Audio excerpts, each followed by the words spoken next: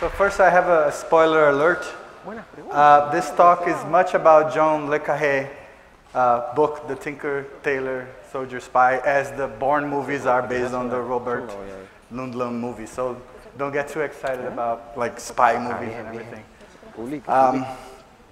But before I go into the content of our talk, let me tell a little story.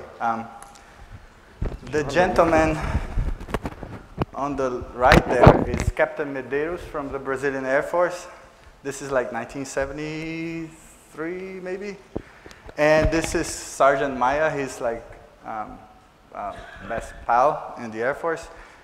And yes, this is my dad. And his job for the Air Force, he's in the Corps of Engineers. He's building these airports in the middle of nowhere. We're talking about like somewhere down in the Amazon. You're just like tearing down the trees so that you can build progress in the middle of nowhere.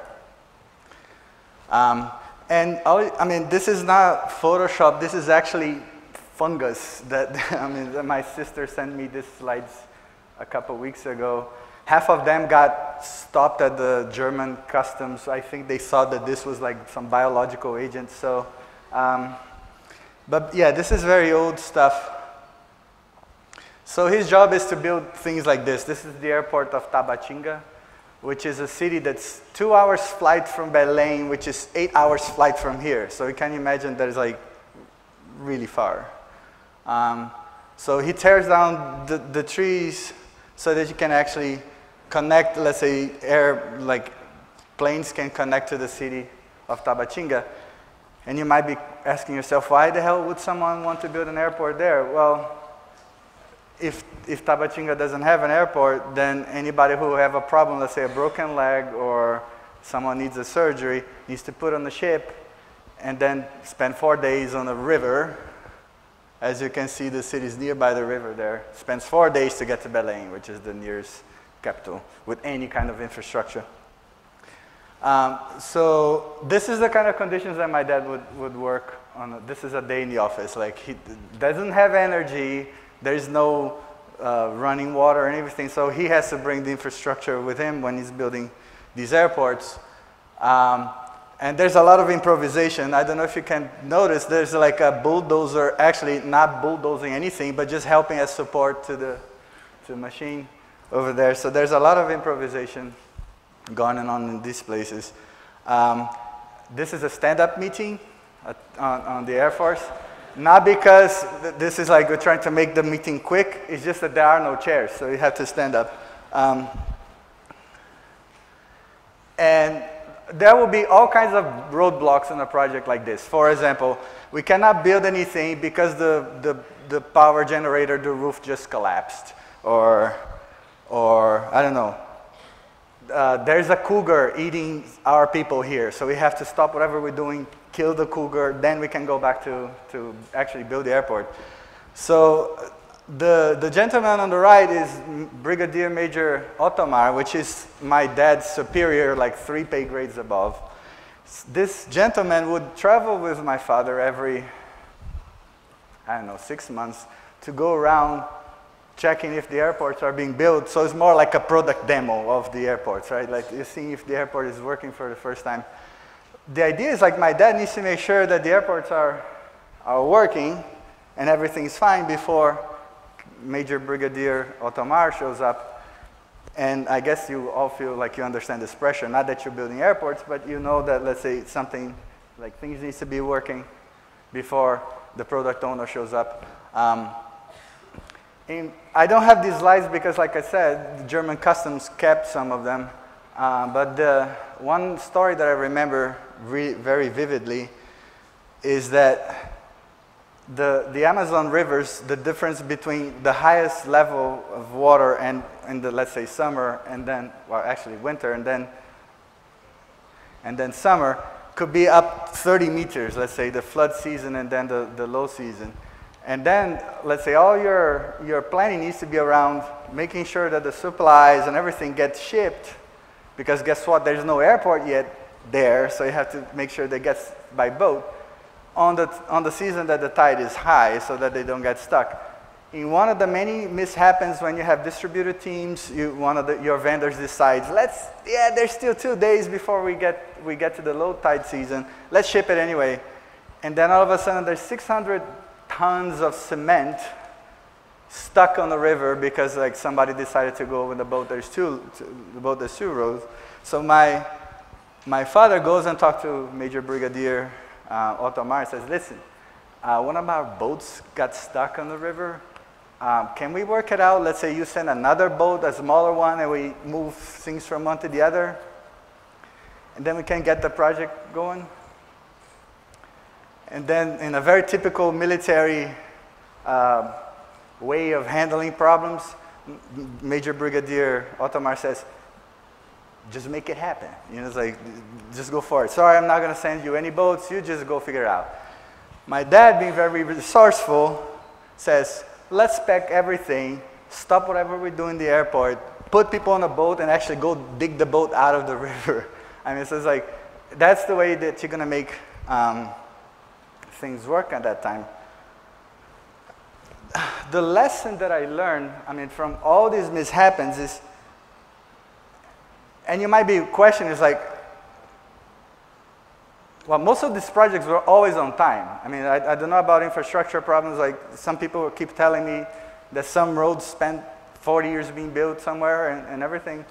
But at some of these infrastructure projects, or at least you think about regular, traditional, maybe not so major scale projects, they do get delivered on time, and the budget is always like pretty reasonable, sometimes actually on budget. So there's, I mean, and you'll be wondering why. And my dad, in a very, let's say, I remember going to one of these, but that's the only time I would actually see him, because he's spending like, he's not building one airport, he's building 40 airports at the same time. So I don't get to see him much. So the only time I spend with him is like visiting these construction sites, right? It's not like I spend a lot of quality time with my dad.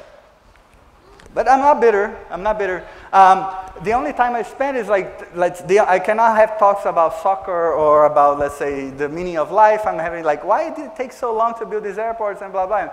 And I remember one conversation that I had with my dad that says like, Dad, why don't these things all fall apart? I mean, how can this roof doesn't fall on the top of my head?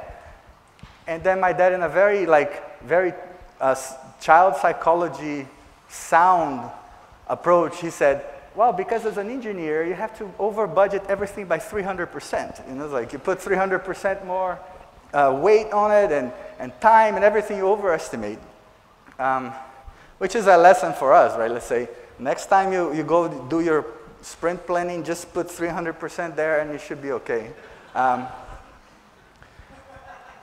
As if it's ever going to happen, right? But the one thing that I remember that conversation because it took with, I mean, I've been experiencing kind of the reverse. Let's say my projects are never that technically complicated. It's not like I have to deal with snakes or cougars eating part of the team members. Although there are some team members, like sorry, I cannot work today because I have a back problem, and then I see her posting pictures of Florence on Flickr, and then it's like, forgot that I'm her friend in Flickr, and then, but anyway, the technicalities of some of the problems are not that technically complicated, yet why do we go through all this angst of finishing projects in a distributed manner? Well, basically, I mean, this is something that stuck with me, right? Let's say that conversation I had with my dad, but 40 years later, here we are. I think in the introduction says like I spent a couple of years in China. The time I had in China was very eye-opening in terms of, let's say, being in the other side of the coin. Well, I think a lot of people that do work in distributed teams in this room feel the same way. It's like you're the one getting instructions from Captain Medeiros, or you're the one getting instructions from Major Brigadier Itamar. Well, not with these titles, but someone in the authority figure saying, hey, like, we need to make this happen. How can we get this to work? And everything. So China was a very good experience in terms of opening my eyes to that. That's my wife, and this is Shanghai in the background.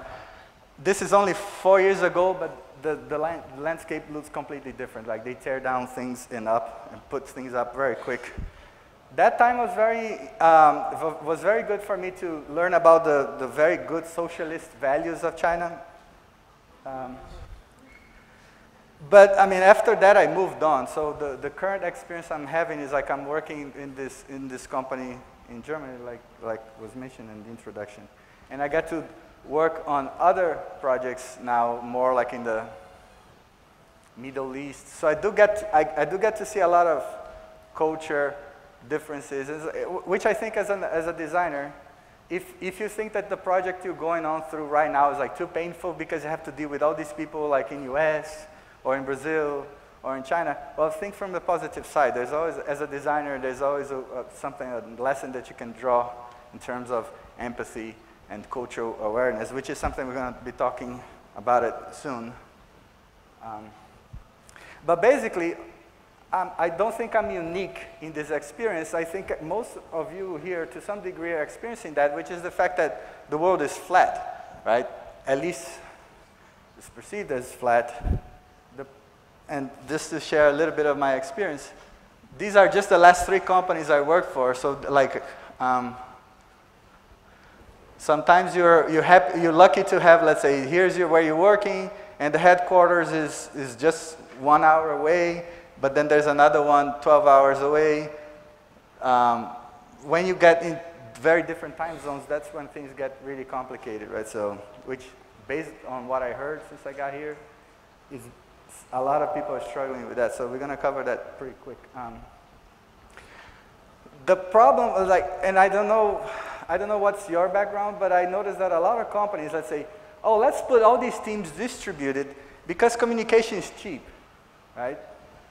So this is, I don't know how good the picture looks like from the background there.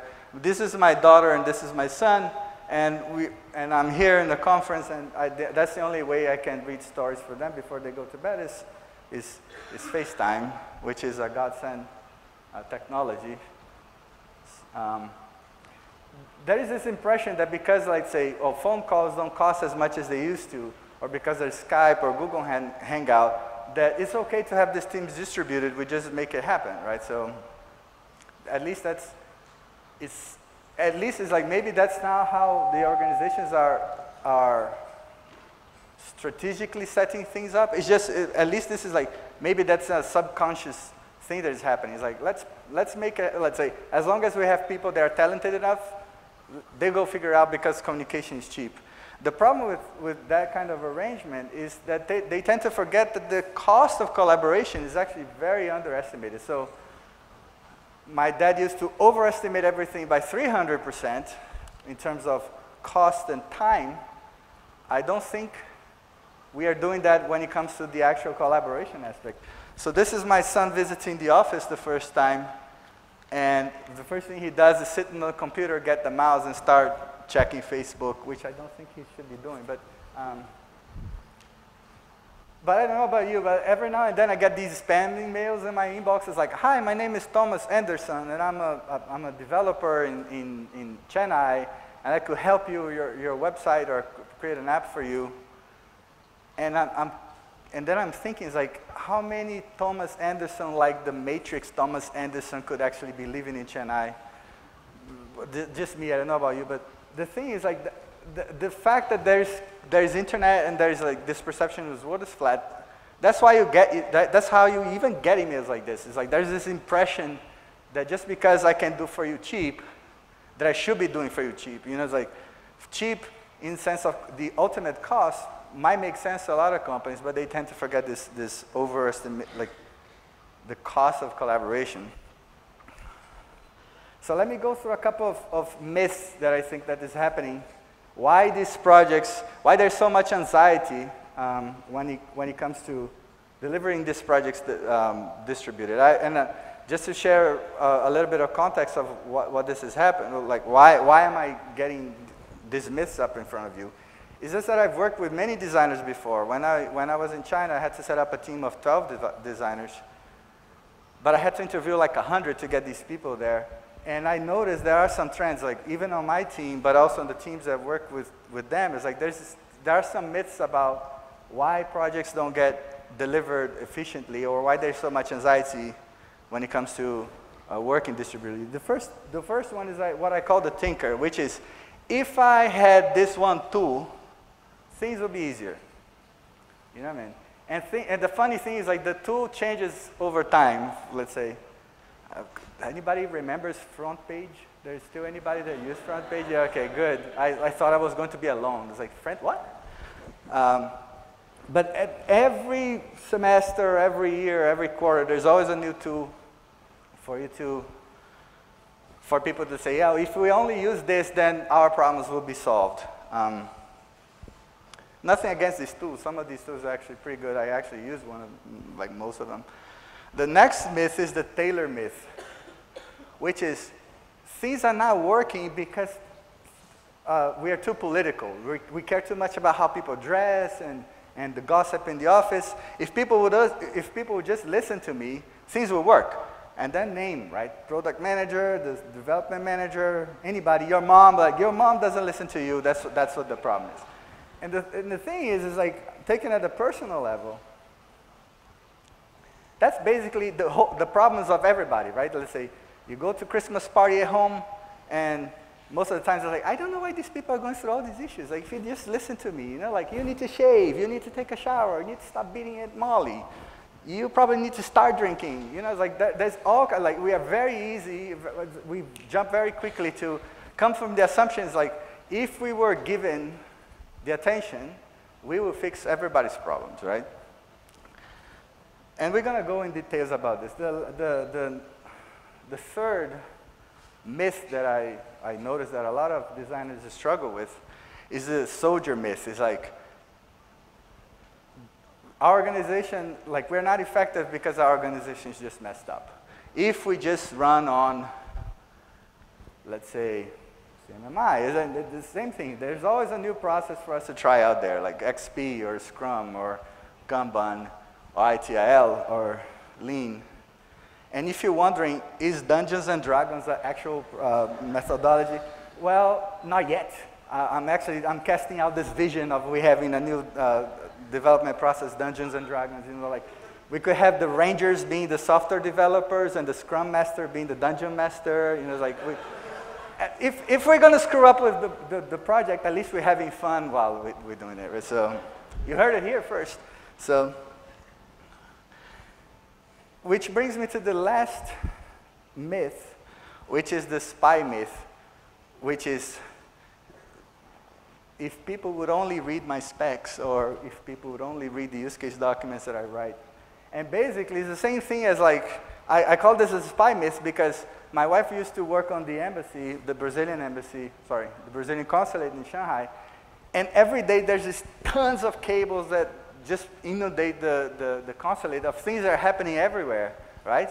And guess what? Until someone leaks on WikiLeaks, nobody even cares about what these cables are doing. Like, people only care about these cables when somebody leaks them. But most of the times it's like, who's reading all this crap? You know, so. And what I'm going to try to do now is, like, make sure that first you understand that, like, the problem is not that people are not reading your specs, right? So that's the one thing I hope it gets clear. So let's go over each of these myths. The tinker myth, right, is all about the tools. The process myth, which is like, if we just run better process, we'll be more effective. If people would just listen to me, is the people's myth. And then the artifacts, which is like, people are not reading my specs, that's why we're not being effective. So if I could go very quickly, here is this. The process, forget what process you want to try to run, although there is evidence that some processes tend to be a little bit more effective than others. I just been reading, for example, the last Chaos report says that either Lean or Agile, like a variation of Scrum, Kanban, tend to be a little bit more effective in terms of the regular traditional waterfall ones. But the reality is like, it's not about the process, it's more about how effective you are when it comes to collaboration. But usually this comes to cognitive synchronization, developing shared memories, planning, And I guess that's the problem with a lot of these processes. People think like, oh, we should plan better, then things will just naturally happen, which is not the case most of the times. Then there's the people. You as a designer have to work, make sure that you're collaborating properly with people. The artifacts, like how do you produce them, how do you share with them, and then the tools are there to support everything. So let's go in details a little bit deeper. So when it comes to working in a distributed environment, well, actually this works, and I hope I'm not making, this is not anything new for anybody here. This works on a local, like, team setup environment also, but the idea is this: when you're working with people, what you're trying to do is like make sure that you have a shared design workspace, that you help people being aware of what everybody else is doing, but you also engage the team so they feel that like they own whatever it is that you're working on, right? But going back to the issue of the cost of collaboration, I think one of the biggest struggle is the lack of clarity when it comes to roles and responsibilities, especially when you're remote, right? Let's say one of the typical struggle that any of my designers would have when I was working in China is like, hey, spec's done. Who needs to get this? And there's like a list of developers with 150 developers, and there's product managers, like there's 12 of them, and there's the QA. Like, who needs to read this, right? So it's like the clarity of who needs to do what was actually hurting more about, let's say, the spec is not clear, or the timeline is too tight, and so forth. So here's a couple of things that could be done to improve the way that you collaborate with people. If you've been on Jeff's workshop, I think he covered a little bit about Design Studio. And basically, I think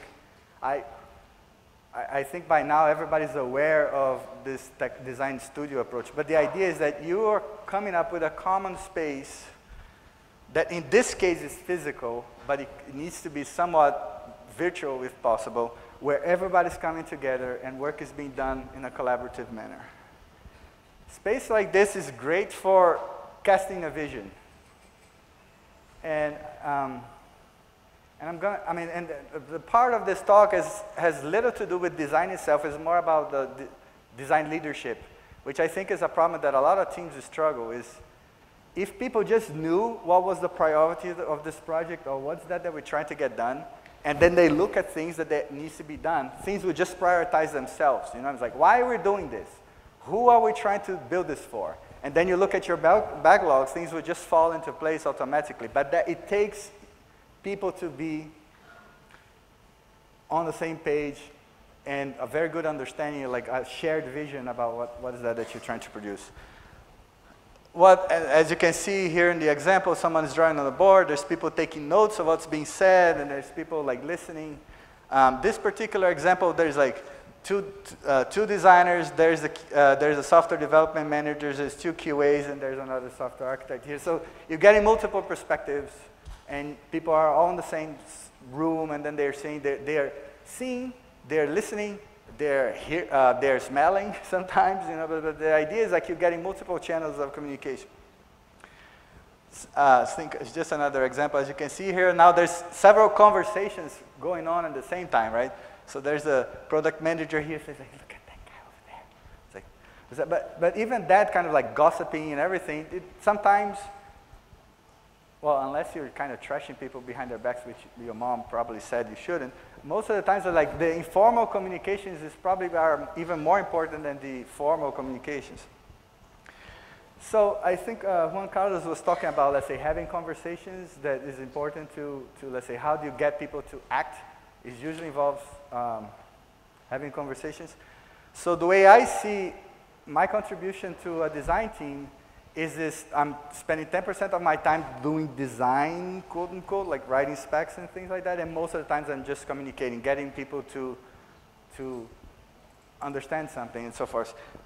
So from now on, every time I mention artifacts, let's say specs or use case documents, from now on, at least in this presentation, think about, it's not just about the artifact, it's about how does that artifact gets people to have a conversation around it. So techniques like the 6 thinking hats is very good for you to facilitate some of these discussions. right? So I'm particularly fond of this one technique, but there's others. The idea is like, we just need to get better at facilitating discussions, especially in a group setup. When things are distributed, of course, it's difficult to have a common space, or at least a physical common space. That's when technology can be very helpful. So this is a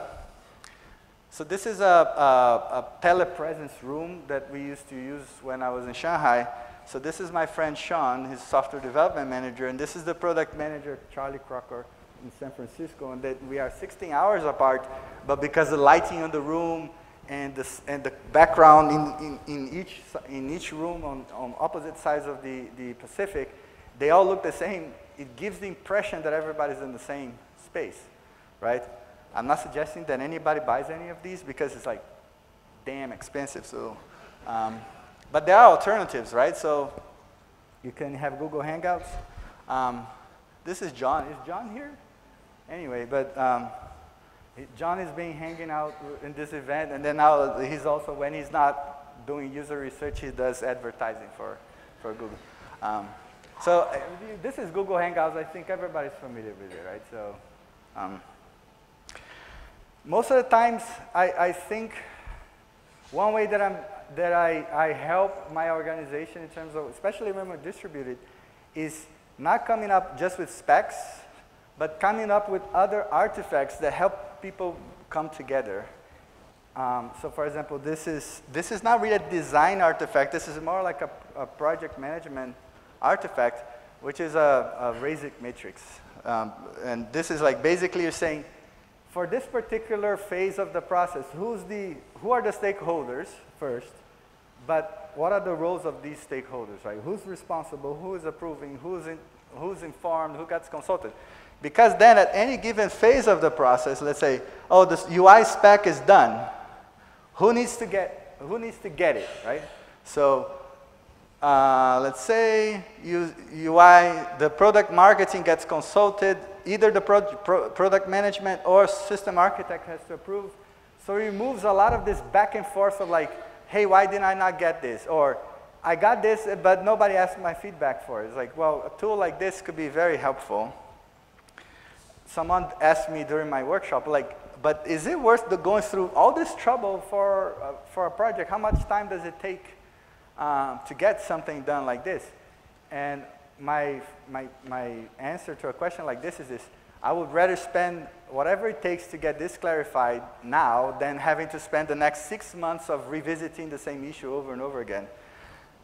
But fair enough, not all organizations have these many departments, and not all organizations are running these many deliverables, especially if you're, let's say, doing lean or agile. You're probably cutting short some of these artifacts. So you have to figure out what works best for your organization. What I'm trying to do right now is like, think of the traditional stakeholder interviews. This is like how I am approaching this. I'm doing a stakeholder interview just to make sure that we get the roles and responsibilities clear when it comes to interaction of the different departments. And by the way, I'm not suggesting that you have to do this for every project. If there's unclarity on your projects right now, I would strongly recommend you work with whoever is the project manager on your team and say, like, hey, do we have a roles and responsibilities matrix or anything? If not, then you need to start pushing to get something like this. How I did it is this.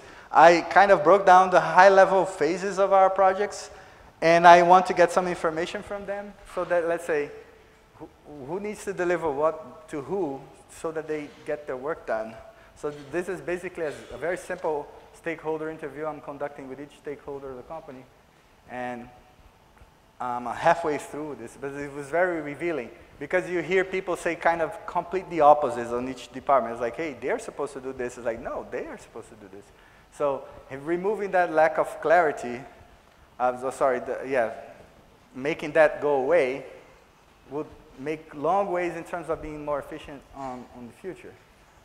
You might be asking, is this, well, isn't that the role of a project manager? The answer is yes. Probably, let's say, if you have a good project manager, you should have this. You should get this for free most of the times. My experience, unfortunately, and I don't want to disrespect any project managers out there, is this. A lot of the project managers I work with, they are just glorified note takers. You know, it's like, is it on time? Yes, good. See you next week. You know, it's like, you need to, if they're not doing this for you, then you need to start pushing, like, and unfortunately, I was talking to Eric about this earlier. If I'm not getting these tools to help me, then let's say, if somebody's need to get their act together, and if it helps me to help them, so be it, right? As long as you understand that your specs are not getting done because you're getting other people's shit together, right? So, but if nothing else, at least something like some very basic flow of how your organization is going to work. So let's say, there's this expression in Portuguese, casa de ferreiro, espeta de pau. So like, in the cobbler's house, the children go barefoot. Like, how come you're helping all your customers being more effective? Like, I remember one of the projects I was working, it's like, yeah, we're going to help people use our augmented reality to do concept designs of buildings, and yet we're sending things by email or fax, you know, like collaborating internally. Well, why don't we use our own tools to help our own organization to be more efficient? So this was me setting up how our internal teams would collaborate on different deliverables. Which, well, I guess some designers think, well, this is too computer, like too UML oriented. Well, if that's what it takes to work with software developers, so be it, right? So this is just an example. When it comes to the process, and I'm going to share some of my experience, which can be very conflicting sometimes with the theory that is out there. And what I've noticed is this: people write a lot about, let's say, computer-supported workspaces and everything, and that's all great, but it's so disconnected from the reality that most people are facing. So what I'm gonna show you some stuff. If you don't agree, you can always come back to me and we work together, patent it, and then we get shitloads of money by suing people for patent infringement. So here the idea is this: whatever process you decide to use, here's what I would suggest you do. Think about how does that process help you be on, let's say, how does it foster cognitive synchronization? And it's very technical, right? It's cognitive synchronization. Basically, it's this: are we all in the same page or the same understanding of what needs to be done, right? Jason Fried from 37 Signals, he says, like, we dumped specifications a long time ago because they create the illusion of agreement, right? Well, to some extent, I agree with him, but it's like, I'm going to show you later that artifacts are useful for many other things. But there is some level of agreement that needs to be reached so that you can even move forward. Because if not, it's like, I think was one of the issues that Juan was bringing up, is like, some people are not fully there. They are only 0.5% there because, like, they are holding these grudges, for example, from the previous project and so forth. So, like, how do you get people to be on the same page about anything? Help develop shared memories and meaning, planning, and so forth. So I'm going to try to cover this quick because we're running out of time. The two major theories about project arrangement or planning and coordination is either, I mean, when it comes to some sort of team arrangement, is either one of these two, collaborative and distributed. In collaborative, is more like you're trying to get people from multiple perspectives to come together, right? Let's say, this is, I think, maybe the Scrum or like the Agile Manifesto doesn't say we are supporting collaborative design, but that's what is happening. You know, like, you're trying to bring everybody together as a team. You're working together. There's a lot of cognitive synchronization. We prefer communication over documentation, that because they think that, or at least they hope that everybody's on the same page. Which means that ground and negotiation is kind of the core of that part, right? So of that process. When it comes to distributed design, it's more about how do we, let's say, we know what needs to be done. You do this part, you do this part, and you do this part. And it's going to sound crazy what I'm going to say, but this is, people know how to do this really well out there. Maybe not in, let's say, if you're coming from Agile, it's a struggle, but let's face it, people have been doing things distributedly very well for many years. So for example, think of the manufacturing industry, car industry, for example. There's a very popular car in Europe right now, because it's popular in the sense it's cheap. It's called Skoda, which is from, I think it's from Poland maybe, or Croatia. And like the pieces, the engine comes from Volkswagen somewhere in Croatia. And then some parts come from China, and so you know this, right? Let's say there's parts are coming from all over and then being assembled somewhere. So people know how to do distributed things very, very well. The problem is they want to do things distributed, but collaborative is actually more effective when it comes to speed, right? And that's actually that's the conflict between Agile and the traditional waterfall process, because like from the waterfall is very good in doing this, and Agile is very good in doing this, but it's difficult to bridge the two together. So here's what I'm going to say. Well, I guess we covered this already.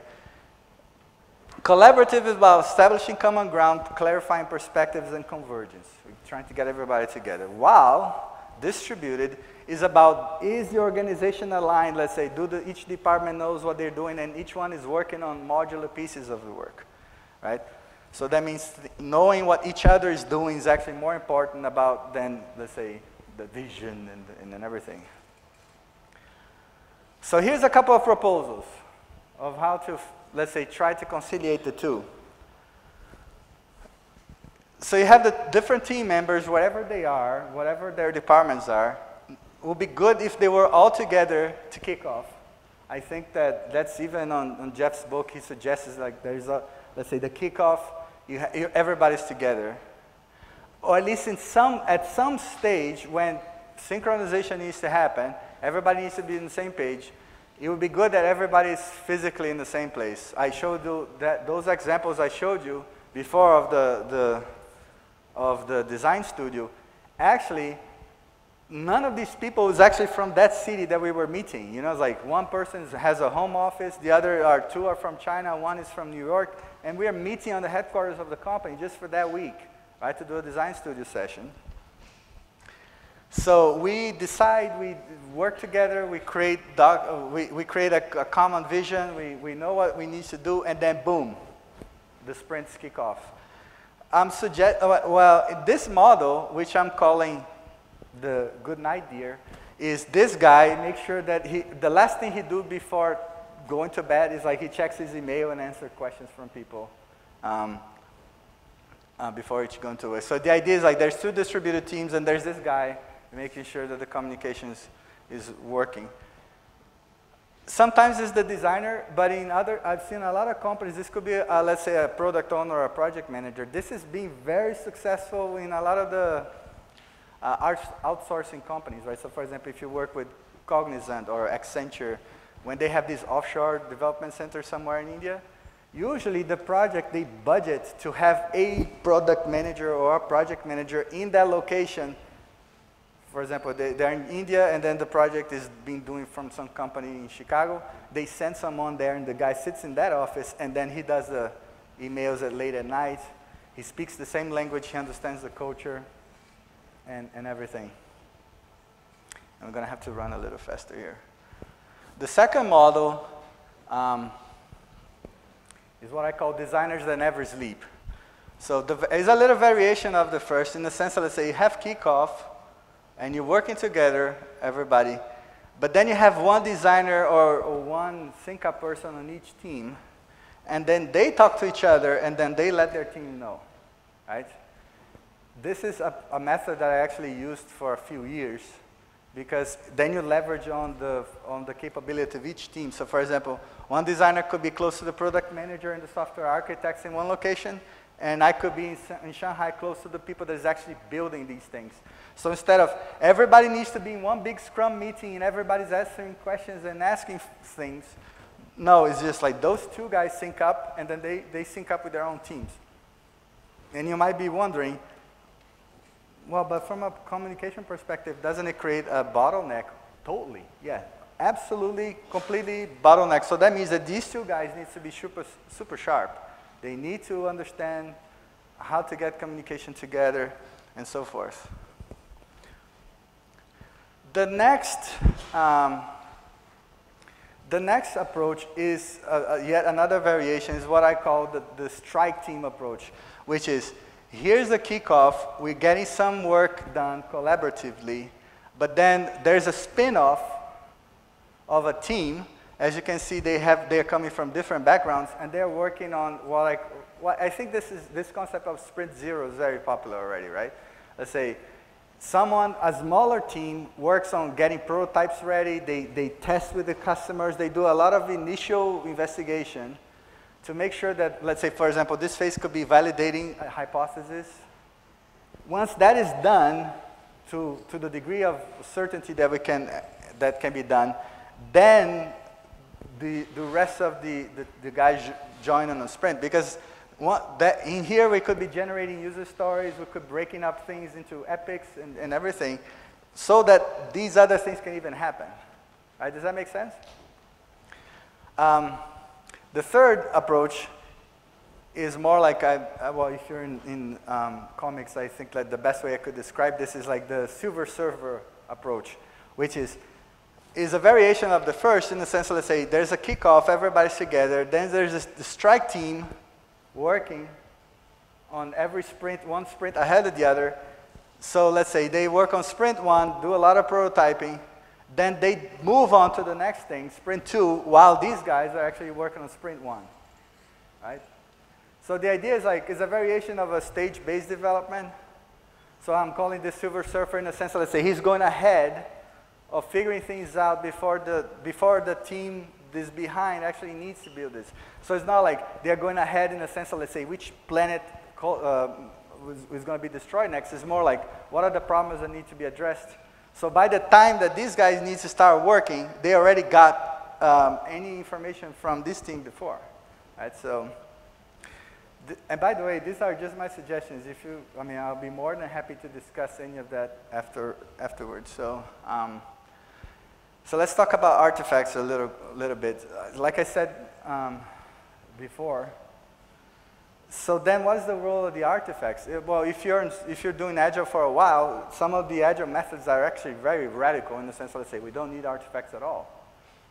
Well, that assumption, it works fine if everybody's in the same location. If people are distributed, in the case, for example, the designers that never sleep approach, when people are, let's say, 16 hours away, you cannot have the conversations. It's just a fact. You can have a conversation as long as one person throws the work-life balance away, because like I'm having meetings 3 nights a week at 2 o'clock in the morning.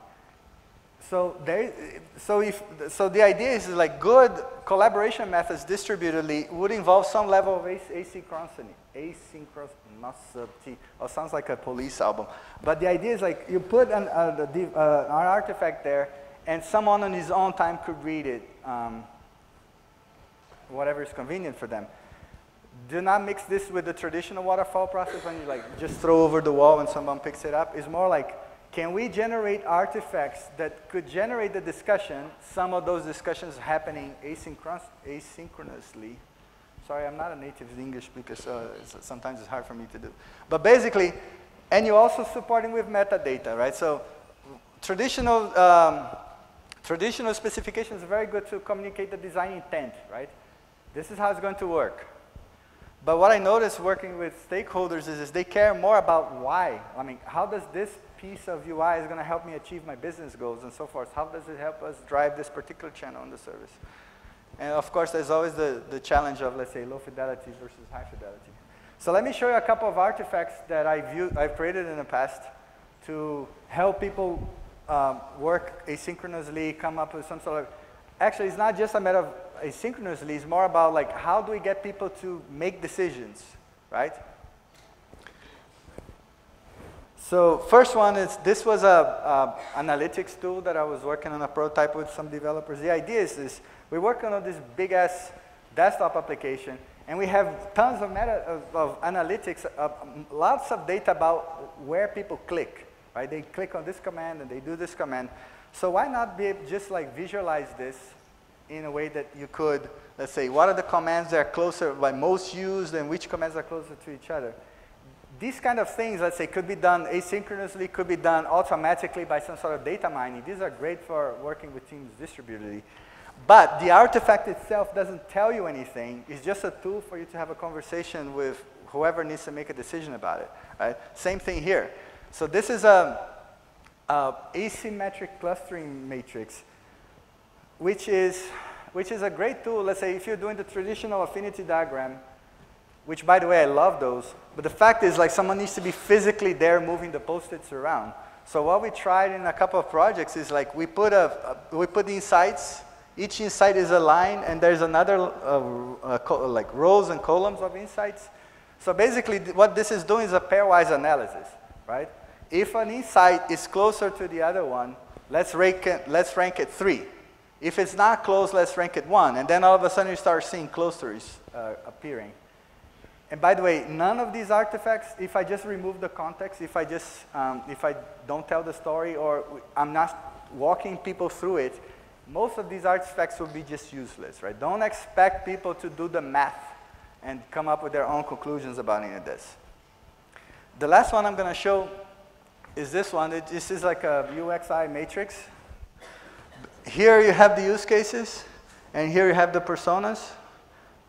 So you kind of helping people see what is the impact on a particular use case on the personas, right? So for example, modify application layout is a use case that every persona across the board is going to need it.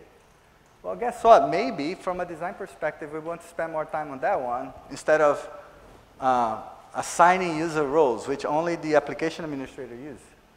And by the way, I'm not a genius. I didn't create this. This is the work of John Innes, is a consultant out of San Francisco. I strongly recommend you guys visit this. Basically, is a backlog on asteroids. So it's like you build more information, you put more information, more context on the top of the backlog. There's even how much, what is a dev estimation in terms of story points and everything. So you could, again, it's not about the number, it's not about the values, it's more about what kinds of conversations you can have with other people on this, and we're kind of running out of time, so let's move on. So the last thing I'm going to talk about is tools. And let's say if I'm a user generating the requirements for tools, this would be a very bad way to describe it. Like the tools should just take care of everything else. So if you're working on creating a tool to support this, I'll be a little bit more descriptive. So a tool should help you like create these shared workspaces, support this cognitive synchronization, you know, like develop shared memories and meaning, help you transition from low fidelity to high fidelity. So it would be good that there would be one tool that did all this. Of course, there isn't. So what I suggested during the workshop is this. If there's not one tool that's going to do all this, can you at least come up with a workflow of first tool is going to do this, and this is how it's going to fit into the next, and this is how it's going to fit into the next. So what I'm going to show you is a couple of examples of tool that I came across recently. This is HighFlux, developed by our friends in Bruno Figueiredo from Lisbon. Basically, is this when it comes to raising awareness of people's activities, this is great. It's like in one page, you're seeing what everybody else is working. But like I said, the awareness of work is just a very small piece on the whole puzzle, right? So this is good to cover one part of the workflow. This other, I guess some of you are familiar, this is Morley, which is great for capturing the artifacts that get produced, for example, during user research. Because one challenge I've noticed a lot is like, okay, great, I've done all these post-its. How do I carry to the next off? Which is, by the way, is a problem I experienced a couple months ago. I finished the contextual inquiry node capturing, and then I have to fly next day to Dubai. I didn't have time to scan, no time to pack things up, so put it on a butcher paper, roll it up, put it under the armpit, and just hops in the plane, and then you're in Dubai. This can only do, there's only so much of that can be done, right? Ideally, everything should be digital, so that's why tools like this, Morley, is very good. What it would be great if all these tools came together, you know, if it's not one tool that's going to do everything, if there was at least some way to collaborate, you know, like for example, from HighFlux, you could let's say, HiFlux could read from Jira, all the user stories, and then Jira would connect to Morley so that you can actually see the artifacts. So the idea is that it would be great if the workflow, if it's not going to be all in one tool, at least the workflow is like you figure out how does that work best for each tool. And with that, I mean, at least my suggestions are done. So thank you very much.